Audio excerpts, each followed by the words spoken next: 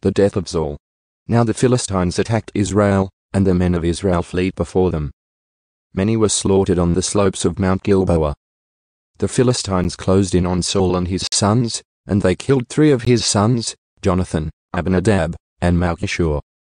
The fighting grew very fierce around Saul, and the Philistine archers caught up with him and wounded him severely. Saul groaned to his armor-bearer, "Take your sword and kill me before these pagan Philistines come to run me through and taunt and torture me."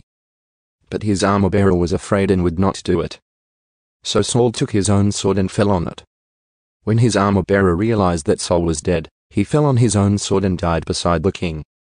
So Saul, his 3 sons, his armor-bearer, and his troops all died together that same day.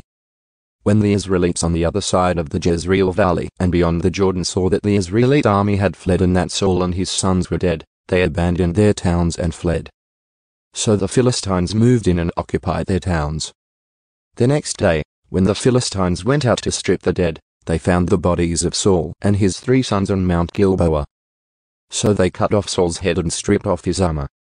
Then they proclaimed the good news of Saul's death in their pagan temple and to the people throughout the land of Philistia. They placed his armor in the temple of the Ashtoreths, and they fastened his body to the wall of the city of Bethshan.